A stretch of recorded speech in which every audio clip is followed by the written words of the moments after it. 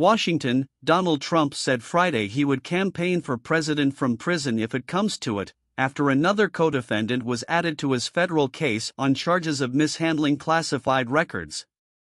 The defendant, Carlos de Oliveira, 56, of Palm Beach Gardens, who was property manager at Trump's Mar-a-Lago estate, faces 4 charges, including conspiracy to obstruct justice, destroying or concealing an object, and making a false statement. His initial court appearance is scheduled Monday in Miami. De Oliveira joins Trump, who faces 40 charges, and personal valet Walt Nauta, who faces 8 charges in the case. Trump and Nauta have pleaded not guilty.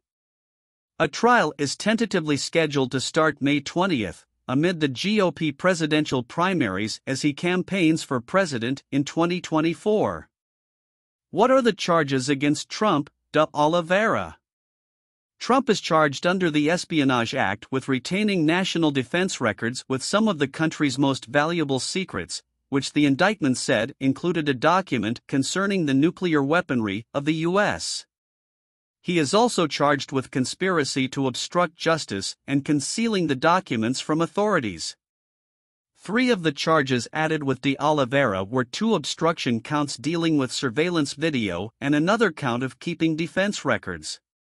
Legal experts said the case appears strong because FBI agents found and seized the documents during a search August 8, 2022, more than a year and a half after Trump left the White House.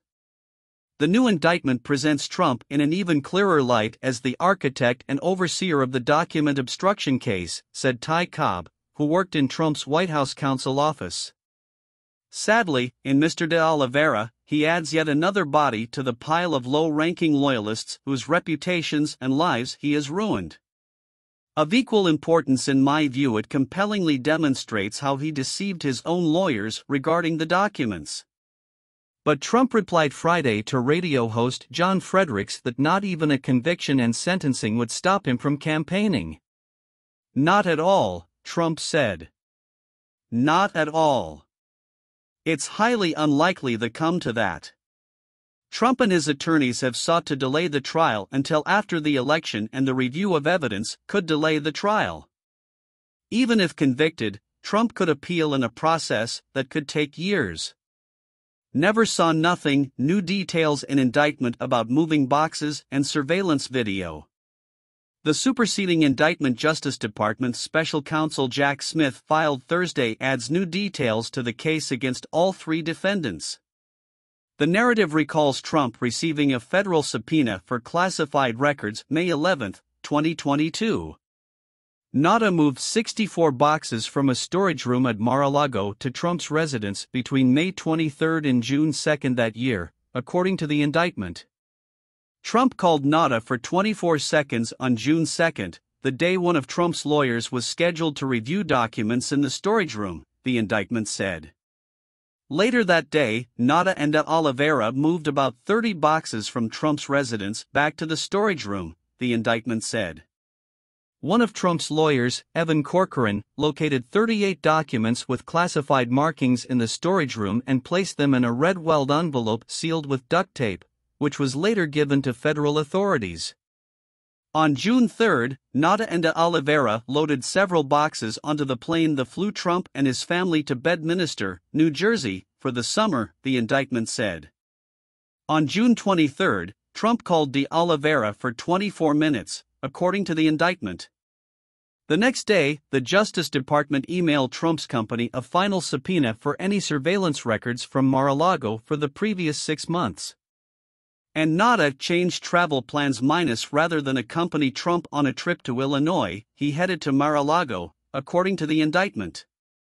On June 24, Nauta texted and called de Oliveira, the indictment said. The next day, Nauta and de Oliveira went to the security guard booth where surveillance video displayed and walked with flashlights through a tunnel to the storage room while pointing out surveillance cameras, according to the indictment.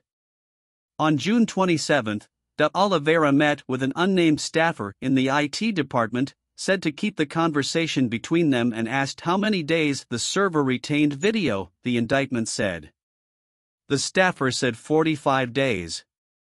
De Oliveira told the staffer the boss wanted the server deleted, but the staffer said he would not have the rights to do that, the indictment said.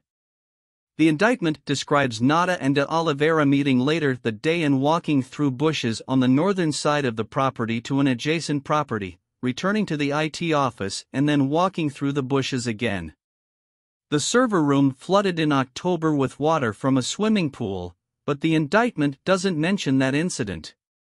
In an FBI interview January 13, 2023, de Oliveira denied helping unload or move boxes for Trump. Never saw nothing, de Oliveira said, according to the indictment.